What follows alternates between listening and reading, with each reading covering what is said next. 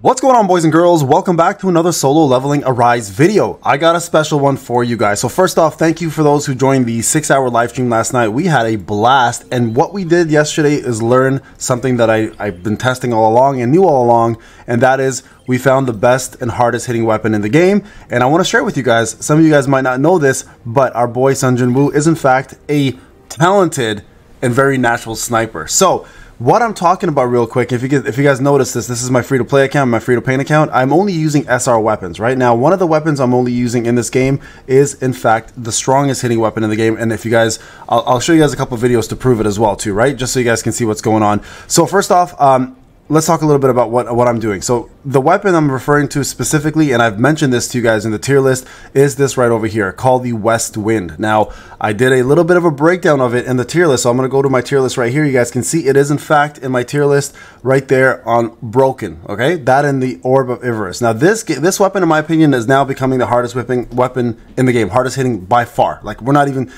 talking about by a little, we're talking about by like a mile, okay? So these SR weapons, the reason why I created my free-to-play account and only using SR weapons to prove a point is that I'm trying to show people that the SR weapons are in fact sometimes, in many cases actually, are more powerful than the SSR weapons. In this case, the West Wind is a prime example of that, as is the Orb of Icarus. But today we're going to focus on the West Wind. I'm going to show you guys numbers, okay? So yesterday when I was doing my live stream, I was doing stage 28 of the battle of the battle tower, right? So the battlefield of trials. And somebody jumped on, so shout out to him. Go, you know, I'll link his channel for you. He's a brand new YouTuber called Thank You Pal, TY Pal. Let me just move my camera here out of the way.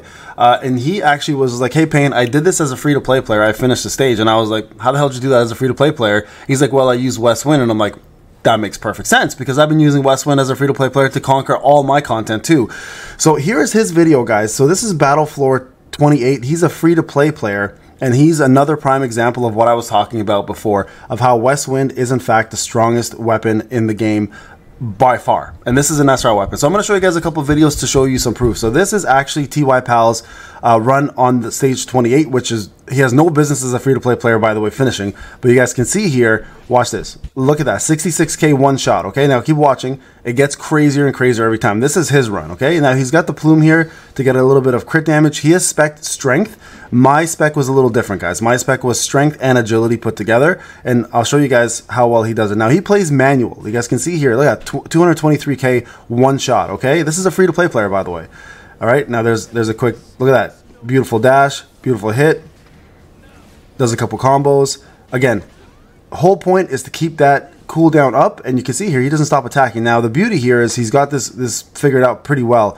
It took me an hour to get this stage done using this weapon, because I've never used it in this particular stage, but I have been using it like the entire time for my free-to-play. So you can see here how he's running this. He's going after both units, and he's trying to line them up. Now the beauty with the sniper rifle, right, the West Wind, is the fact that you can actually hit through two people. This 1, 2, boom, 485k, guys, 485k crit. Look at this again. Watch this. Boom, 211k non-crit. Right, so he's just tearing through these guys with absolute ease.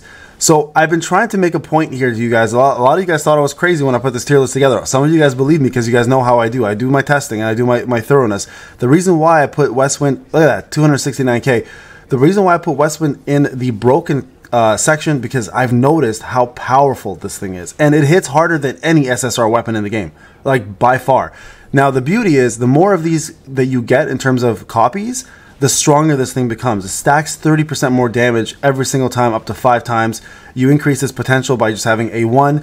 You also decrease its cooldown by getting it to A4. You increase wind damage by that. And the beauty here is these guys aren't even weak to wind, right? This is just regular at 236k. So you guys can see here how he's just tearing these guys apart, right? So this is a prime example of a really, really strong player. Shout out to you, Thank You Pal.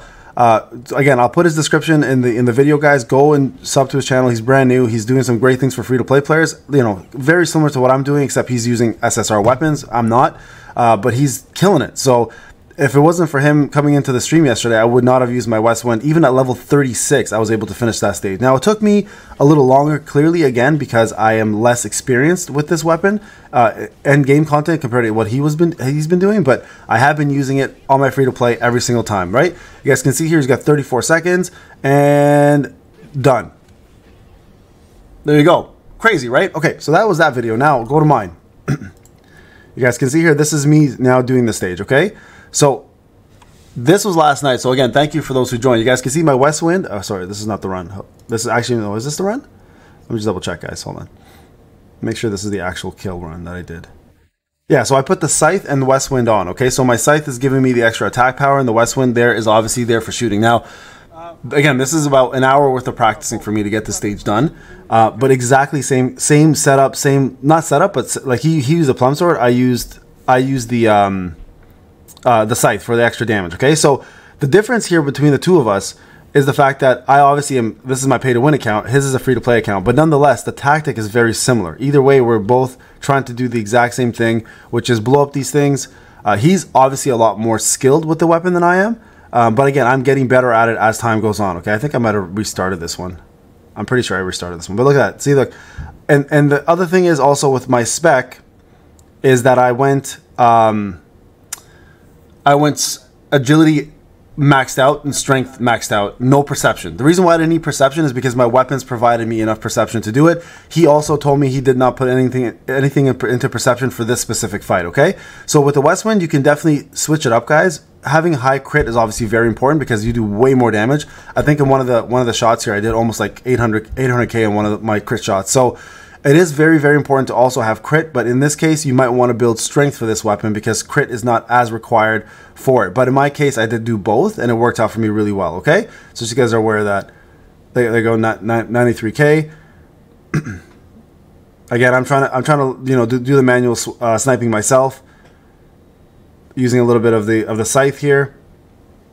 So look, this is an SSR weapon maxed out Scythe. This is a 5-star Scythe, did 40k crit. I'm doing 140k non-crit with this weapon, right? So this kind of just should show you guys a little bit of the power of the West Wind. So all in all, what I'm trying to say, guys, is for those who are looking to only look for SSR weapons, you guys are missing out on some of the most elite weapons in SRs. This one specifically is a prime example of one of the most broken weapons in the game that people should absolutely be using. 129k there, right? And it's unfortunate because there's another 129 non-crit there. You guys should 100% be testing these out. Now, I'm doing a lot of the testing on your behalf, and this is kind of what I'm trying to say from day one. It's like the reason why I created this challenge account in the first place was because I keep dying here.